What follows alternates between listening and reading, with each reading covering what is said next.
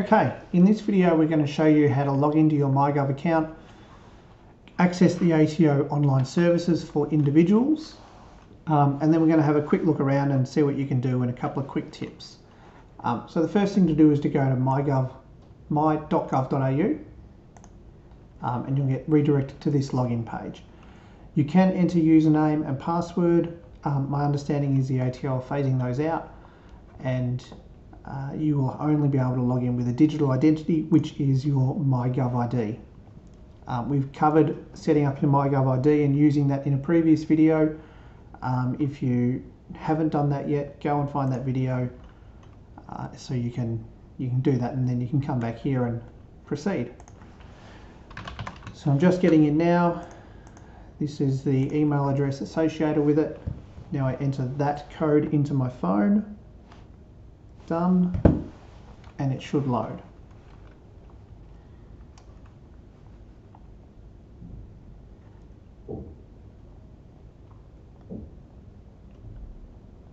Beautiful. So this is my MyGov account. As you can see, I've got it connected to the ATO here.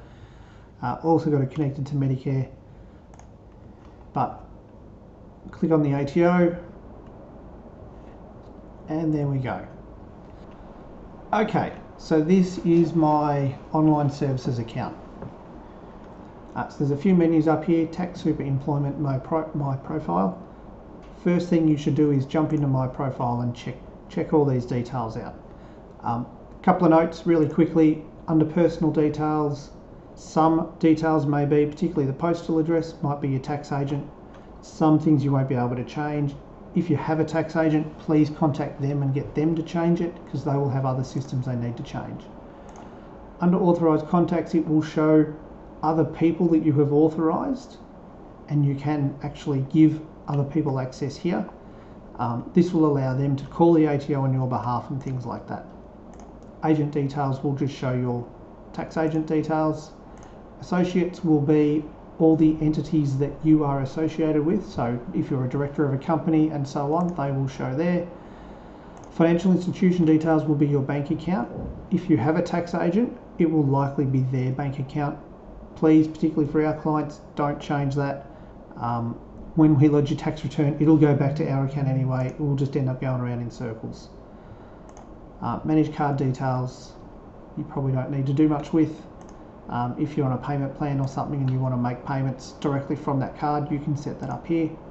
But the communication tab, please go into there and have a look. The history will show you all the letters you have been sent, also some emails over the past 5 years. Now, you can see here on mine, everything's going to MyGov, and this is causing problems for a lot of people, a lot of our clients in particular, with pay-as-you-go instalment notices, because they are being delivered to your MyGov account. They're not being sent by paper.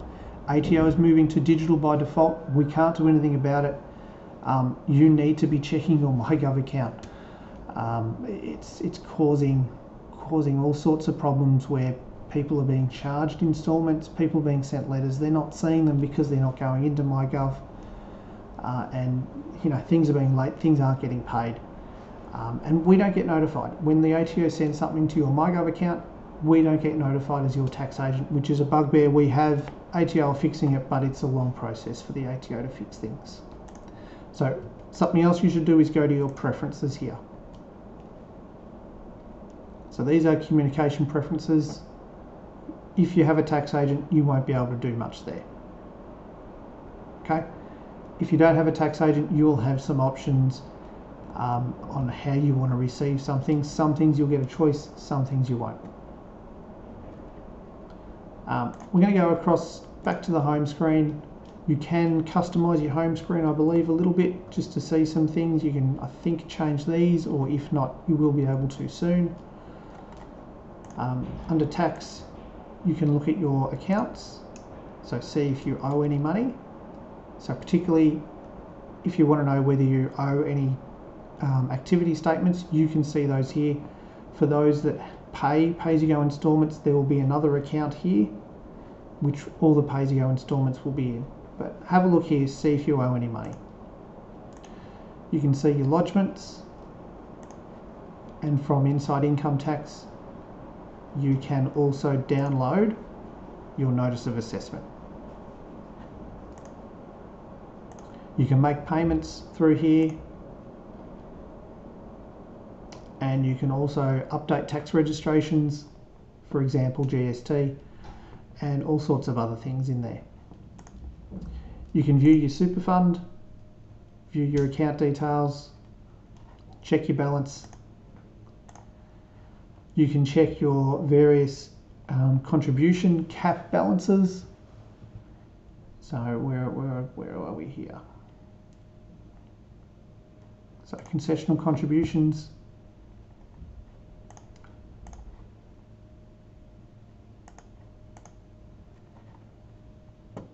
So you can see there, contributions for the year, unused contributions.